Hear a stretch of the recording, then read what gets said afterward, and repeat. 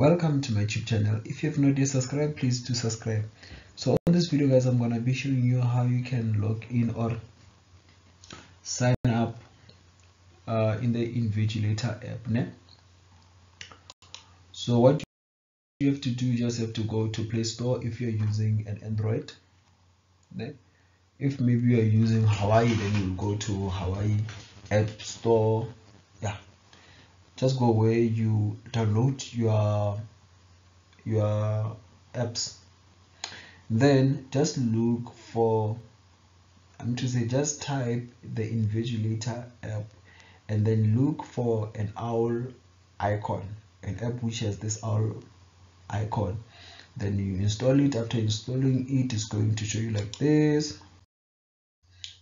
Then once you open it, it's going to show you like this. Then if you are a returning student or you want to use this app, then you press login and then you enter your details. It's not going to ask you much. And then if it is the first time, then you press register as a student. Then from this, it's going to show you like this. Then the first block, university, then you have to select the institution in which you are in, which is the university which you are in. And then first name, you need to enter your names, and then last name, you need to enter your surname, and then student number, you enter your student number, your email. So on email guys, now I highly recommend that please enter the email which the institution is giving you. That's my live email address. So enter your email address, then from there confirm it, and then enter your mobile number. Even on this one, please enter the number which has been captured in the system, and then the password, then you re-enter it. Please do not forget the password. Then you press sign up. Then it's going to show you like this. Then they're going to send you an email with the code. Then you press the code, the PIN, and then you verify. You press verify. Then after pressing verify, it's going to take you here. So if you have time here, you can read this whole thing. But even if you disagree, you agree or you don't disagree, you agree or you disagree, you'll be forced to press accept. So just keep this thing and press accept. Then from here, it's going to tell you about welcome to the Invigilator, what. Then you have to read. Then once you are done, you press continue. Then from there, it's going to ask you about some certain stuff like giving this app permission to access some certain things such as storage, location, and stuff like that.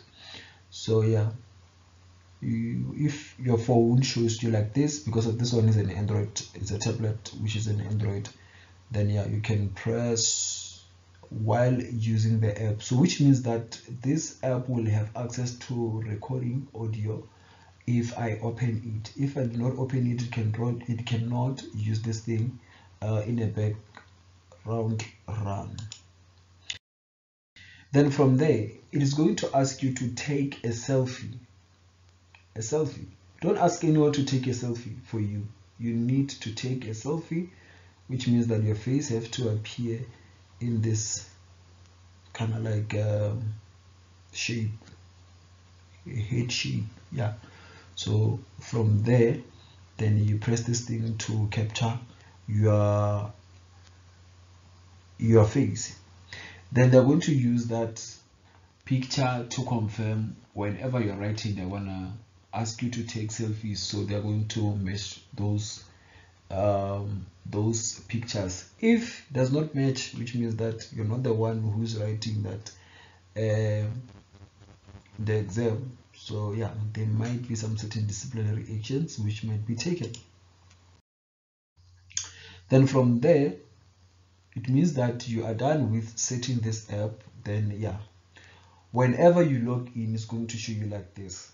Then whenever you have an exam, you press this thing, you press start invigilation. Then once you press start invigilation, it's going to show you like this. Then you can scan the code or enter the code. So every question paper which you'll be given, it is going to have a barcode. Ne? So it's either you scan the barcode or you enter the code. The code is under that thing, that circle thing. Ne? And then this app, guys, ne, it has so many settings, and then you need to make sure before you start, ne, everything is okay. Please make sure that you download this app 2 hours before, or maybe like make sure that you download it before you write the examination. Like, don't just download it now whereby you are only left with only 5 minutes to write the examination, because of it. Like, it might need you to do some settings because of some certain devices differ. Like, for example, you can give this app allowance to everything, like to have access to storage, location, and stuff like that, but it might fail to open or give itself access. So it will need you to give it access manually. So which means that after doing everything, it is going to run some certain tests, like testing sound, because of whenever they want you to do something, it's going to make a sound and be like deed, which means that you have to check. When you check, they might say that no, take a picture of your ID, take a picture of yourself, take a picture of a script which you are writing on, and stuff like that. Okay? So yeah, that one is not a problem. The problem is location. If this app does not have location or storage, you are not going to be able to take pictures. If it does not have access to location, you are not going to be able to access this app. So you need to go straight into your settings, né? Then go to that option of apps, what, then make sure that you go straight into the settings of this app. Then you give it permission for storage, sound or recording, and location. Ne? Make sure, you need to make sure before you start the examination, before you start everything, you need to make sure, because it might tell you that GPS and don't do any stuff like that. So to avoid that thing, please make sure that you also go to settings, you check if this app has access to everything. Give it access to everything, and then that's it, you'll be good to go. Ne? Yeah, thank you for watching, guys. Please share this video with whoever may find it useful, and then good luck with your exams.